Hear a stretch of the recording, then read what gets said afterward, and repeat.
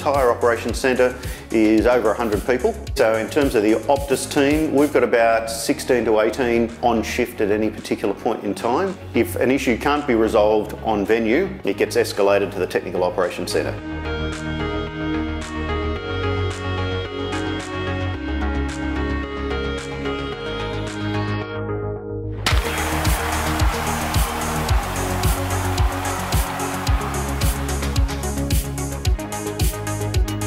During the games, I'll be watching from our Technology Operations Centre, where we pull together all of the technology stakeholders to ensure everything operates smoothly. That has a very good bird's eye view across all of the sports within that Operations Centre, so not a bad place to be. I don't have tickets, but I did wrestle in university in America, so I'll be interested in the wrestling event and also play volleyball and some other sports. I will have visibility of most of the sports, which will be good, but clearly my job and my role during the games is to be at the Technical Operations Centre and working with Optus to make sure that we resolve issues as they arise, and hopefully that doesn't occur. I'll be in the Technical Operations Centre watching the game start, the open ceremony, making sure that everything's working and our network is shining and doing what it's meant to do.